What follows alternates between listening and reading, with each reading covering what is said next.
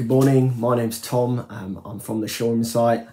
We're in Luke 7 this morning and we're going to look at two responses to Jesus, John the Baptist and the Pharisees, particularly on the subject of doubt. Now, Barnabas Piper, who's the son of the famous preacher John Piper, has written a book called Help My Unbelief, particularly on this subject of doubt.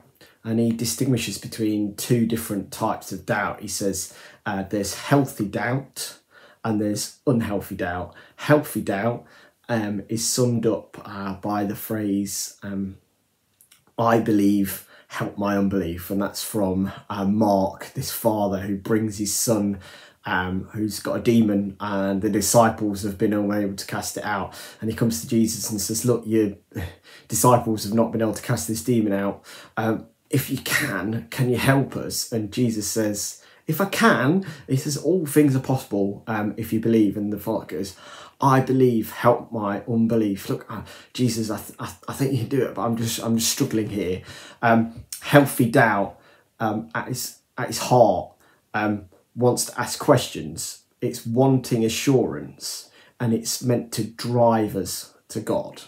Whereas unhealthy doubt is actually really true unbelief. It's at heart, it's a rejection, it's skepticism, it's cynicism and ultimate rejection. And we're going to see in these two parties in the story that one has got a healthy kind of doubt, and the other one really is unhealthy doubt.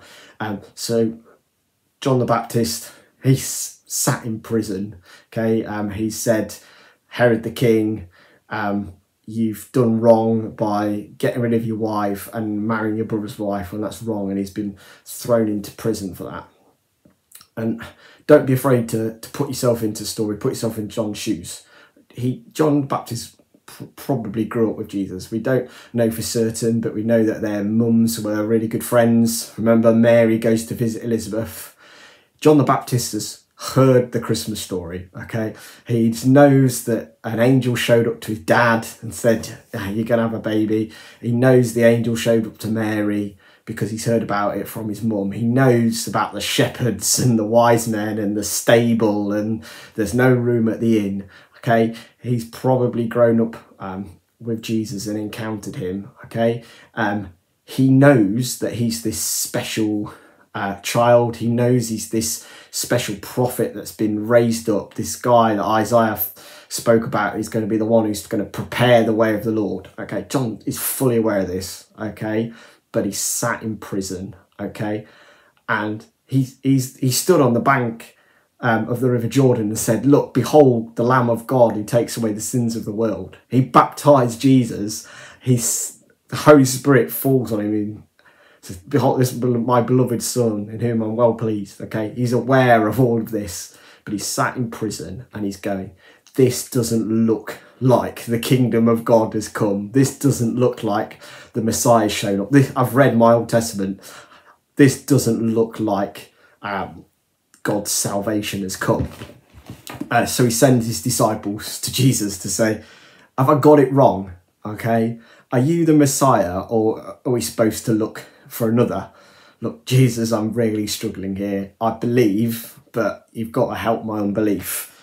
And Jesus says to his disciples, after healing people, casting out spirits, he alludes to Isaiah 35 and says, you know what? Tell them what you've seen and heard.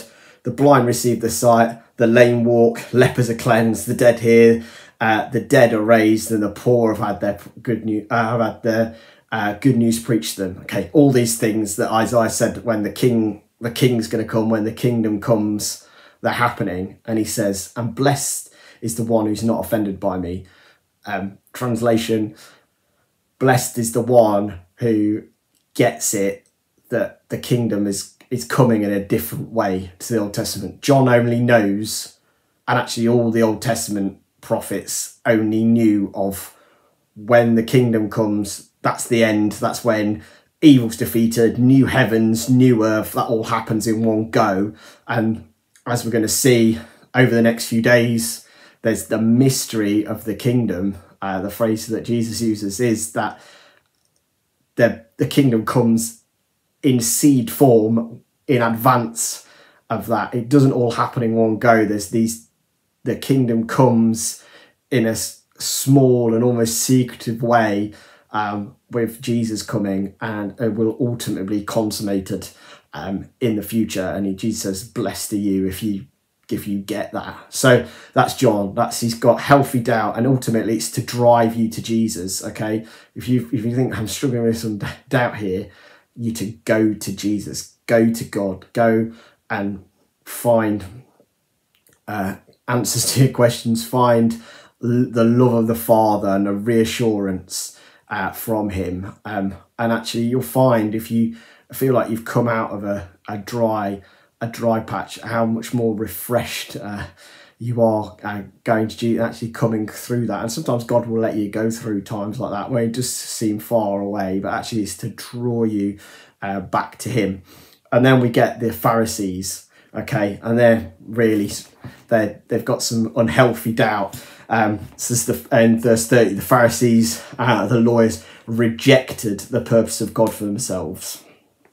Okay, and Jesus says, they're like children sitting in the marketplace calling to one another. We played the flute for you and you did not dance. We sang a dirge and you did not weep. For John the Baptist has come eating no bread and drinking no wine, and you say he's a demon. The Son of Man has come eating and drinking, and you say, look at him, a glutton and a drunkard, a friend of tax collectors and sinners. He says, you Pharisees, you're like children in a playground that don't know what game to play. You don't know how to read the situation. John, you've rejected him. He's a weirdo in his camel skin, eating locusts and honey out in the wilderness. He's all fire and brimstone. He's this funeral, the dirge you didn't weep at the dirge, and I've come and I'm bringing a party. I've got getting the tax collectors and sinners, and I'm eating and drinking with them, and I'm saying, look, the kingdom's come, let's have a party. And you're not celebrating at the wedding.